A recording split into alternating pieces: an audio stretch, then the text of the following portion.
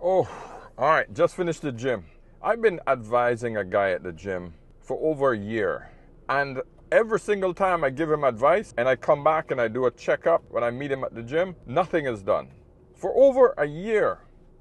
Then he comes today with this crap about, oh, do you know anything about network marketing? I said, listen, man, I've been around forever. I have participated in so many freaking network marketing businesses. It's not funny. It's not a business you want to get into and think that you're going to become rich. And I said to him, and gentlemen, this goes to all of you. I said, network is all about networking. Meaning I refer my clients or my friends to you. If I think that you have a viable business and you're trustworthy, you're hardworking. I said, why would I refer anybody to you? I said, you're literally one of the laziest guys that I've actually mentored. He said, no, I'm hardworking. You telling me you're hardworking does not carry merit. Your ability isn't determined by you. Your skills aren't determined by you. Your skills are determined by the market. So if I say that you are lazy, you have not proven to me that you're not lazy. I said the market determines you. It's as simple as that. So I don't give a shit how much you tell me how hardworking you are.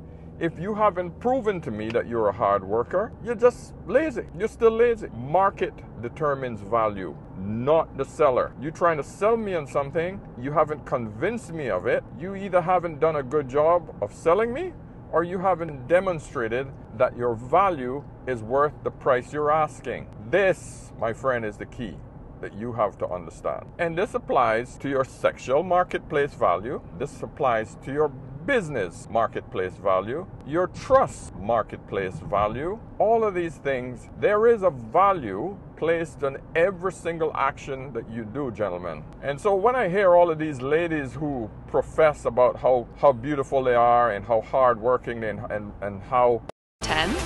I think I'm 10. Oh, I'm a 10, most definitely. At the moment, I'm a fucking 11. Are you kidding me?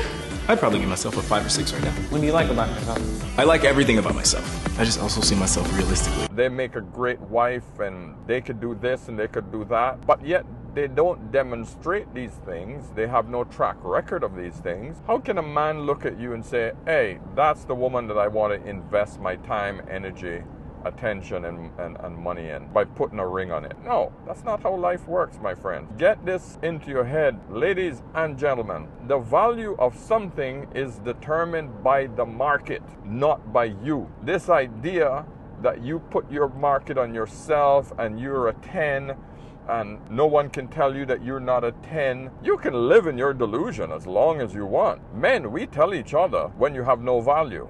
You're fat, you're broke, your fashion looks like shit, your communication skills are shit, you act like a thug, you don't carry yourself like a man. I mean, all of these things are what makes you valuable. So if you're a man and you're going to tell another man about your value and how valuable you are and haven't demonstrated it, you're acting like a woman. Stop that shit. Stop it. It's not healthy for you. You're delusional and you're fooling yourself. If you want to show your value as a man, you actually step up and demonstrate that value to another person. And it must be done over time. If you don't demonstrate your value over time, it's almost as if you're pretending. Look out for this video. I'm going to be doing a longer form video on high value man. What is a high value man? Because a lot of questions I'm getting is based on, hey, how do I become a high value man? Now, this term became much more popular with the GOAT himself, Kevin Samuels. I agree with Mr. Samuels on a lot of what he says is a high value man. And listen, he didn't come up with the term, and he readily admit it's not his idea. He just refined it,